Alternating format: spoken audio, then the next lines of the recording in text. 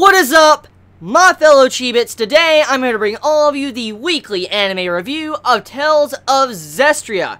Now, before I begin, I gotta talk about something. So, a bunch of you fans of the games actually clarified for me last week in the comments that apparently last week's episode was a prologue, but also, apparently, it was episode 0, and I titled the episode episode 1, so yeah, I should have known, honestly. I mean, Studio Festival loves their episode 0s. I mean, look at Fate Stay Night, so kind of my bad. Please forgive me for the wrong episode title, like the number of it, and also forgive me for not understanding it was the prologue. Remember, I have not played the game, so forgive me for that. But anyways, this episode of Tales of Zestiria, I love the different vibes I got throughout this episode. I love the Indiana Jones vibe I got, I love the mystery, and I love the way the world building was done in this episode. Definitely a very good episode using Ufotable's talent when it comes to art and animation. And you can see a lot of things that remind you of a game type atmosphere while watching this episode. Did anyone else get like any type of RPG vibes when you were watching this episode, when you saw like the ruins and stuff, to the way the temples were, how the princess fell into the temple and she was wandering around? It reminded me of a lot of different things you would see in an RPG game, having to solve some puzzles. And I'm like, that's a water temple, definitely a water temple right there. So just seeing the princess wander through that and all that, and how gravity switches up, very weird stuff, a lot of mystery building up.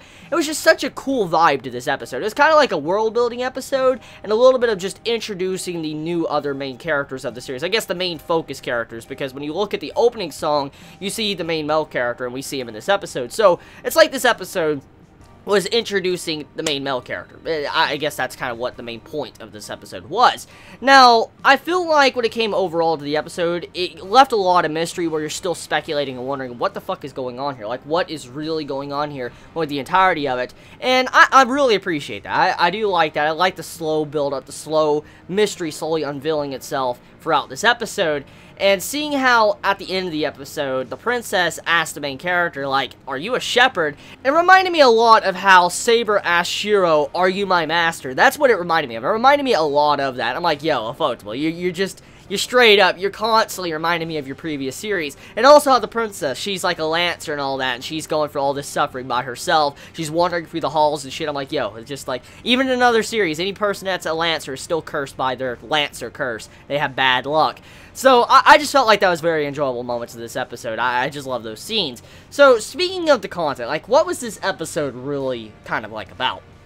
So, you have two different halves of this episode, two different sides. One side is the princess and her entering this temple or this ruins from a different entrance and then teleporting and gravity switching. Don't understand the entire concept because, like I said, I haven't played the games.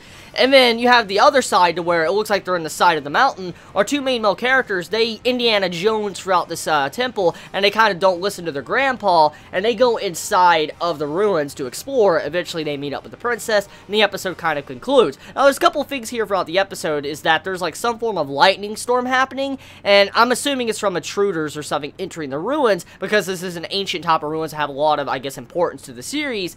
So, they try to enter the ruins, and then a lightning storm starts happening, and I'm curious exactly how that's tying in, or what's really going on there. Hopefully, that does get explained. And then on the other end, you have where the princess, she's, I guess, taking a rest inside of the ruins, like the entrance to the ruins, after the devastation that happened to that village in last week's episode. She just takes shelter, looks like she's resting, trying to get some sleep, and this weird supernatural creature pops up, which I hope that's not the last time we see that creature, because it was very mysterious, and I just wonder if it has any importance to the plot, or was that the only time we're going to see it and it's just going to disappear? Is it like one of those creatures you would see in a game to where it like helps you out and it just disappears? I wonder if it's something like that.